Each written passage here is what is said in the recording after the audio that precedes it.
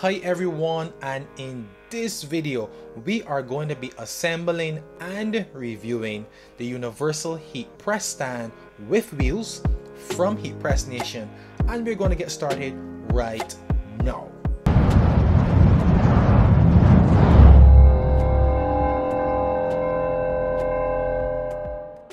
Welcome back to the channel and welcome back to another video. So glad to have you guys tuning in once again, and I just want to say before we go any further, I appreciate and I love and I truly I'm thankful for all of your comments and all of your supports on these videos. So thank you so much. And just to let you know, if you have any other ideas in terms of videos that you may want to see me present, feel free to leave those down in the comment section or reach out to me on Instagram or Facebook. I'll have them on the screen, and let me know what videos you would like me to go in depth with or to provide more detail on, and I will surely do them for you. So as I would have mentioned earlier in the intro, we are going to be assembling and reviewing the Universal Heat Press stand with wheels from Heat Press Nation.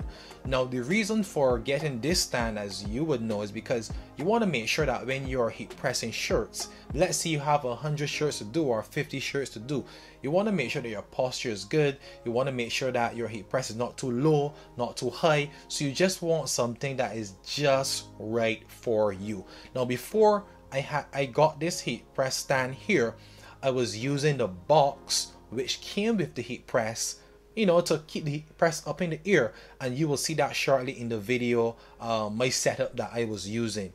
But now we have this Universal Heat Press stand. I'm hoping and praying that it's going to be way better than the standard box or my standard setup that I have at this moment.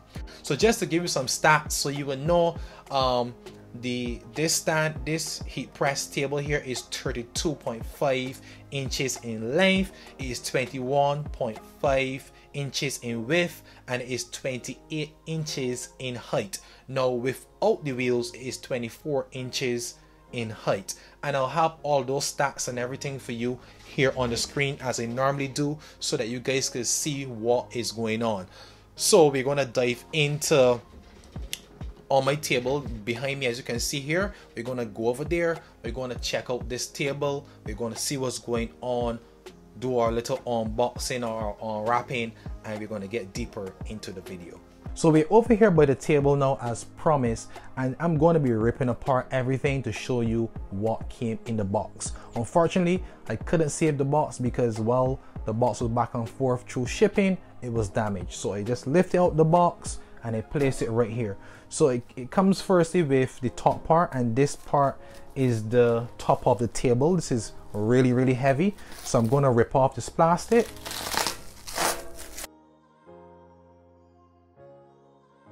So I'm going to bring you closer in now so you can see it came with a satisfaction guarantee, a little note here, and it also came with an instruction manual.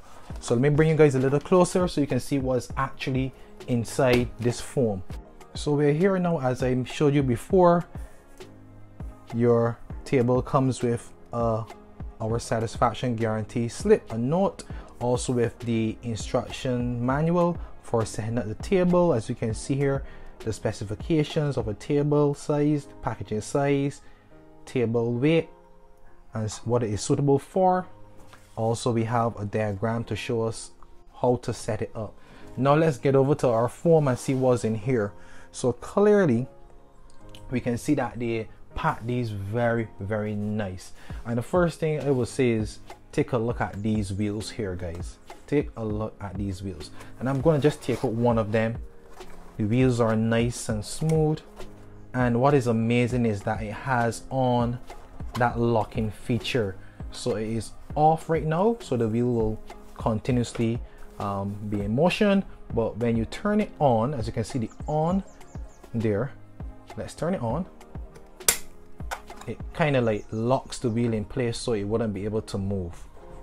All right, let's take a look now at the legs. You can see well packed. So we have the legs, 4 legs, we have These are some nuts, bolts, and washers here. And we have a spanner, 2 Allen keys, and that is just about it. And we have the bottom piece. I almost forgot the bottom piece of our table. So you would have seen the nuts and bolts before, but before we get started, I'm deciding to sort these here so it will make it much easier as I set up or assemble the table. So what I'm going to do is to pour these out, separate them, and then get started. So we have some different size bolts here with some Allen key heads. So this is the bigger one. Then we have a much smaller one. So if you put them side by side, you can see the difference. Then we have 2 different types of washers. These flat washers here, you can see one is bigger than the next. Then we have some lock washers, 2 different sizes here. So we're just going to separate these and some nuts, different sizes. We have this one, and then we have a smaller size.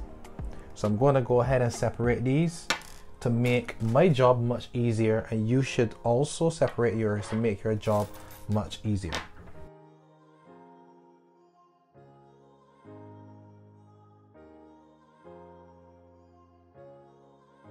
So as you can see clearly now, we have all of our nuts, our bolts, our washers separated, and based on our instruction manual, which you would have received in your package, you can see clearly here it outlines the numbers, the description, and the quantity. So it is always best to separate your washers, your nuts, your bolts, whatever the case is, before you get started. So we're now about to bolt our iron support posts, which I've shown you earlier.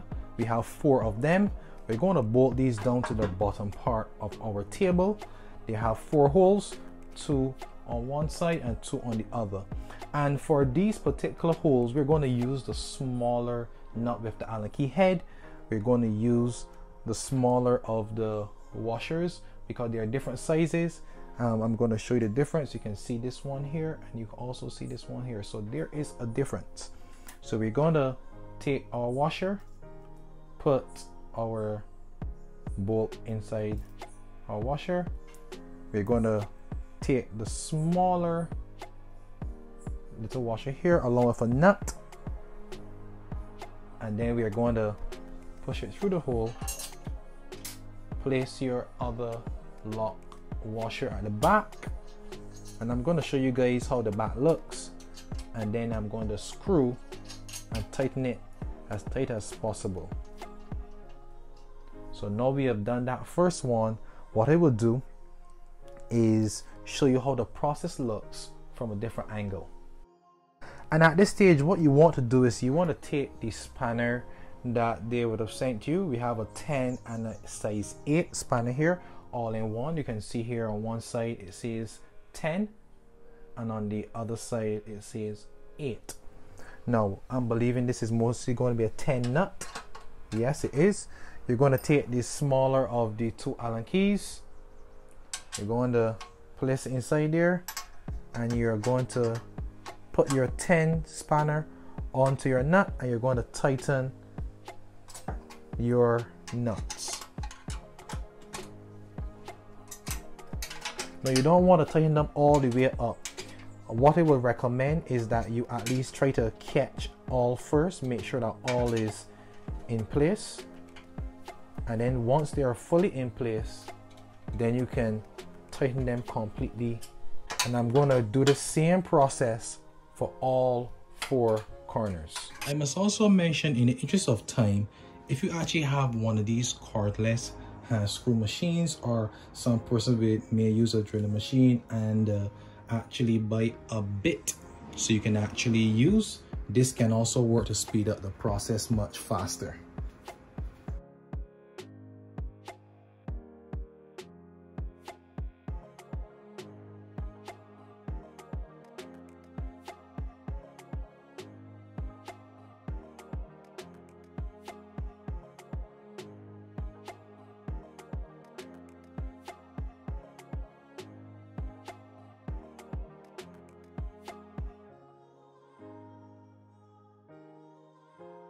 So we're here closer to the table right now, and we have our 4 wheels, and I must say I just love these red wheels here. You know, I can play with them all day. But we have our wheels, we have our nuts, we have our bolts. I changed my bit on my machine because these bolt heads are much bigger. You'll see there is much bigger. So what we're gonna do is we are going to place our wheels at the corner where they're supposed to be, and we're going to take our bolt, we're going to screw it into the hole. There's a hole right there, so we're going to screw it into that hole, and this could take a little while. That's why I'm going to use the machine here. And it also came with an Allen key. Remember, you have those Allen keys that you can also use. So we have a bigger Allen key, and you can just use that also and twist and twist until it's fully done.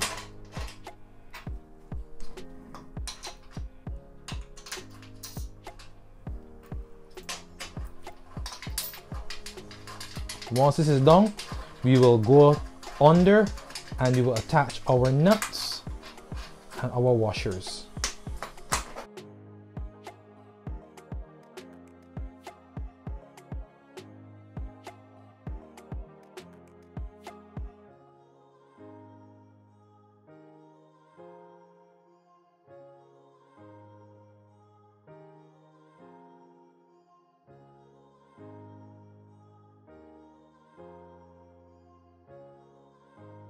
Okay, so we are now taking a closer look at the universal heat press stand after it has been assembled. Now, at first glance, I'm going to say this table stand here is beautiful. It's really sturdy. It's really strong. Of course, it took a little time to set up. Had a lot of bolts, a lot of washers, a lot of screwing, a lot of tightening to do, but we accomplished it. I love the wheels, and one thing about the wheels that I mentioned earlier is that you can actually lock them. So if you don't want your table to be moving around left, right, and center, you can actually lock off the wheels and it will stay in its position. Now for the big moment, we are going to place my HPN Signature Series heat press on this heat press table here, and we're going to move out the old system. So as I would have promised earlier, I said to you I was going to show you exactly my old setup that I was using previously or using before. Now let's take a look at that setup. So as you can see here in this corner, you can see that this is my HPN Signature Series heat press here, and it is just here on this box. Now I placed this sheet over it so you know it wouldn't look so bad, but if I actually pull out the sheet, you're going to see this is the heat press box along with the piece of plywood that comes with your heat press when you first get your heat press. So what I'm going to do is I'm going to take out that box. We're going to put our new universal heat press stand in this corner. We are going to put our heat press on our table, and then we're going to see how it looks.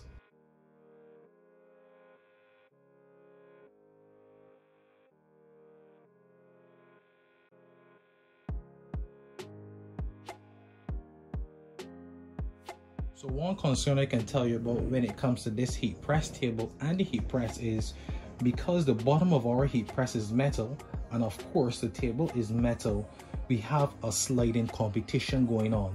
So let me give you an example of what I'm talking about. Right now we have our wheels locked off, so our table cannot be moved, but take a look at what happens to our heat press.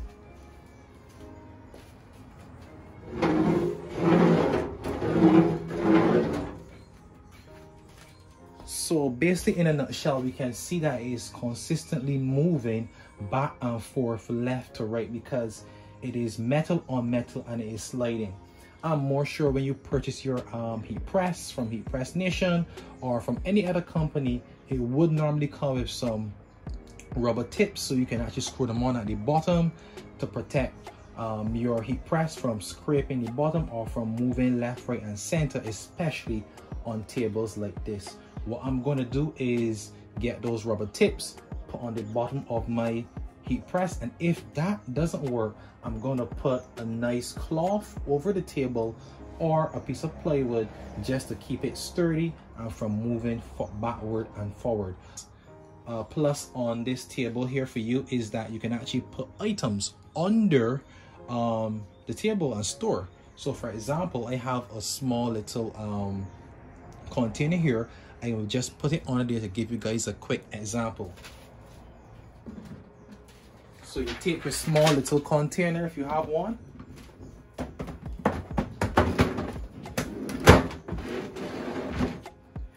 And you have the ability now to store your items under your heat press table, and this is a plus for me, guys. So now I am able to put more stuff under there and store while I have the heat press on top. So I want to thank you guys for watching this video. I hope you guys did enjoy it.